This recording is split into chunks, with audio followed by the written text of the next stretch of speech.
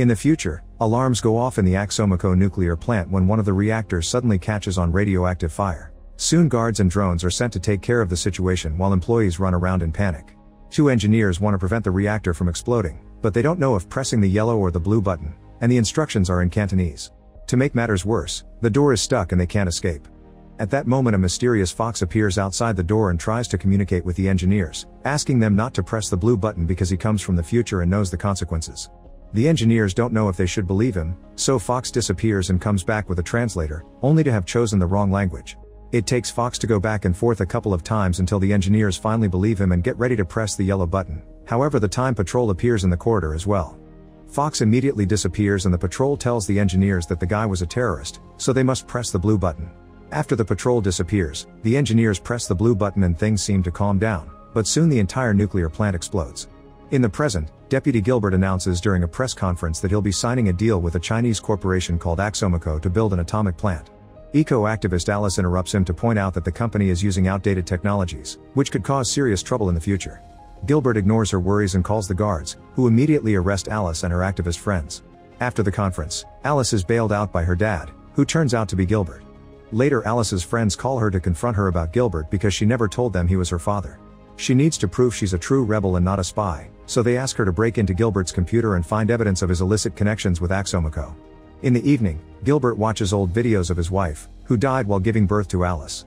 After he goes to bed, Alice tries to access his computer, only to find Fox trying to steal it. Fox tries to explain himself, but a panicking Alice hits him with a bottle, which wakes up Gilbert. He comes downstairs and immediately threatens to call the police.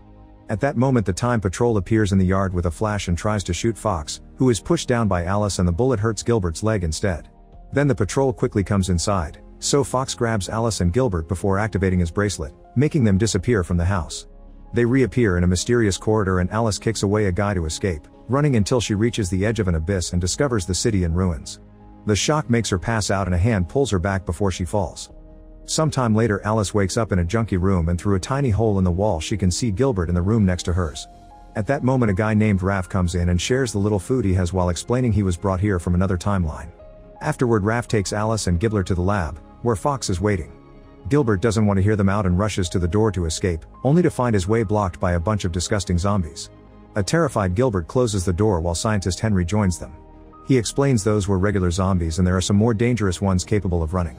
It turns out Alice and Gilbert were brought to a post-apocalyptic future, where zombies have appeared after the Axomico nuclear plant exploded. Henry even shows them a video to prove it, but Gilbert thinks it's all a trick to make him cancel the deal. Then the guys open the door again and quickly shoot down all the zombies before announcing they're going out. Alice and Gilbert are pushed into an armored car and taken for a ride around the city, which turns out to be a destroyed Paris with no people around, only zombies. After watching the devastation for a while, the guys stop the car and show them a massive radioactive cloud. They explain that this thing orbits the Earth every 70 years and kills anything it can reach. It also grows larger every year, so next time nobody will survive its visit. Gilbert finally admits his mistake and Fox gets ready to shoot him, but Alice stops him and begs for other options. The other way to change things would be stealing the laptop and causing a political scandal, but this would be noticed by the Time Patrol, who are against changes in history because they fear the consequences and would immediately stop them. Suddenly Gilbert loses consciousness and while everyone is confused, Raph offers a new idea. Gilbert should naturally choose not to sign by his own will, that way the Time Patrol won't notice. Alice agrees and explains Gilbert wasn't always this cynical, he just changed after her mother's death, so he has the potential to change again. Fox agrees to try but with one rule: if at any moment they are in danger of getting caught by the patrol, he'll shoot Gilbert to save them. Afterward, Henry decides to go back to the lab while the others visit the local pub. Alice asks for water and everyone laughs at her because clean water is not available anymore. After meeting the locals, Alice tries to talk to Gilbert and make him change his mind about the nuclear plant deal, but he's still hesitating. An argument ensues and Alice announces loudly that Gilbert must be blamed for this horrible future, so Gilbert distracts the crowd by offering to pay for everyone's drinks and escapes with Alice. Fox and Raph try to follow them, but they're blocked by the crazy drinkers. As Alice and Gilbert walk on the empty streets, they're soon found by a horde of zombies, so they immediately run away only to get stuck in an alley. At that moment, Fox and Raph catch up to and shoot a couple of zombies to open their way, only to get stuck in the alley too. They don't have enough bullets, so Fox tries to use his bracelet, but it's run out of battery. When the zombies are about to reach them, suddenly a bunch of them are killed by spears. These were thrown by a gang of warrior children, who taunt the zombies into following them so Alice's group can escape the alley. Meanwhile, the Time Patrol searches the slums and shoots a guy to make him share the location of Henry's lab. When they get closer to the lab door, Henry detects them on his security system, so he gathers his things and activates the self-destruction. He runs out of the lab right before a huge explosion brings it all down, although the flames still go far enough to reach him. The Time Patrol suffers no damage thanks to their armor, and when they search the ruins of the lab, they find a mysterious map. Back to Alice's group, they're taken to the settlement known as the Hideout, where the kids survive together. While they share a meal, Henry suddenly appears on the table, having teleported to escape the flames but still having gotten some burns in the process. He tries warning everyone that the enemy is coming, but it's too late. The Time Patrol is now entering the hideout. The children immediately get in position behind the tables and start throwing stones at them, so an officer responds with a grenade. Wanting to protect the kids, Henry jumps on the grenade, which explodes and scatters all his body parts, revealing that he's a robot.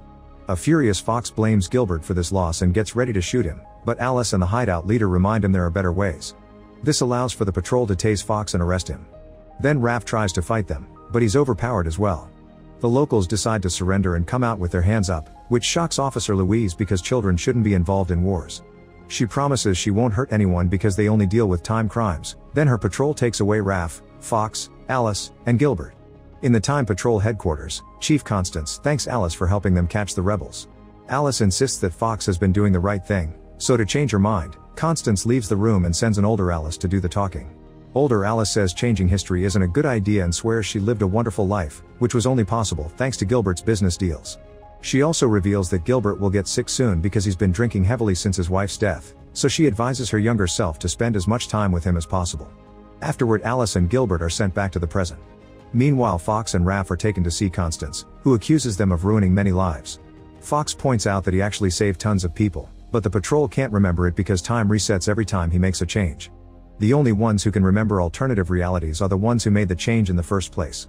All the officers are confused and a furious Constance orders both criminals to be placed in the hole, a prison without time.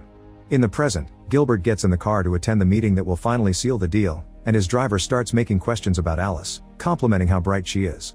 Feeling guilty, Gilbert asks him to take him back to his house. Once he reunites with Alice, Gilbert tells her he just wants to spend the day with her. In the future, the patrol receives a signal about critical changes in time, so Fox points out that they are internal changes in Gilbert, meaning the patrol can't interfere.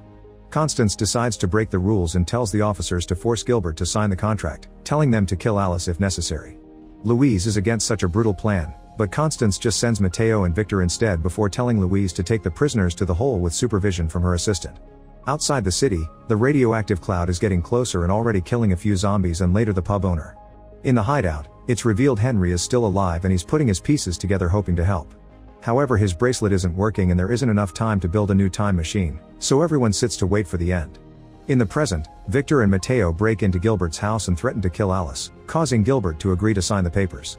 Victor stays with Alice to keep her hostage while Mateo gets with Gilbert in the car. Back to Louise, her group makes it to the hole, and she tricks Constance's assistant into getting close enough for her to push him. Then she releases Raph and Fox and hopes they succeed in making a better future. After giving the guys new charged bracelets, Louise goes to see Constance to tell her she finished her mission, but Constance is suspicious and asks about her assistant. They're suddenly interrupted by a report of the prisoner's escape, so Louise tries to shoot, but Constance quickly hides under her desk and dims the lights before attacking Louise. A fight ensues with women showing amazing skills, but after lots of struggling and missed shots, Constance takes Louise's gun and sends her away with a shot. Meanwhile, Fox appears on top of Gilbert's car, startling the driver into stopping the car and falling off. When Mateo steps out to check on him, Fox quickly grabs him by the leg and teleports him to the middle of a battle during World War I. As he gets surrounded by bullets and small explosions, Mateo begins chasing after Fox, who tries to escape but his bracelet gets damaged by a running soldier. The men end up in a hand-to-hand fight, with Mateo using his experience while Fox plays dirty. Both of them refuse to give up but have no choice when the area is suddenly bombarded by airstrikes. At the same time, Raph appears in front of Alice and Victor, who immediately hits Raph to knock him down. When Victor tries to shoot him, Raph begins teleporting all over the room to dodge the bullets and eventually falls into the pool. When he comes out, he teleports behind Victor and grabs him, so they start fighting as they teleport together all over the room again. Alice grabs a bottle and concentrates to strike at the right moment, knocking Victor out. Then Alice calls her dad, only for Constance to appear and steal his phone, informing Alice that Mateo has arrested Fox and she has him now. Then Constance takes Gilbert to the meeting, forcing him to sign. Gilbert grabs a pen and gets ready to do it, but suddenly reality starts shifting around him. It turns out that Raph and Alice traveled back to the moment of her birth and she uses Victor's gun to threaten the doctor, who happens to be Henry.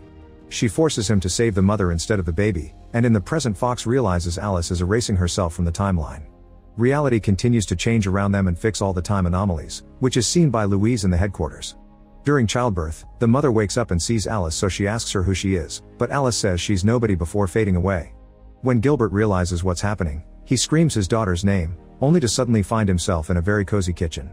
His wife is alive and they have 2 new daughters in what appears to be a very nice life. Once he snaps out of his shock, he remembers he's supposed to sign something, but his wife tells him he already did it. A newspaper shows that Gilbert has launched an eco-friendly renewable energy project.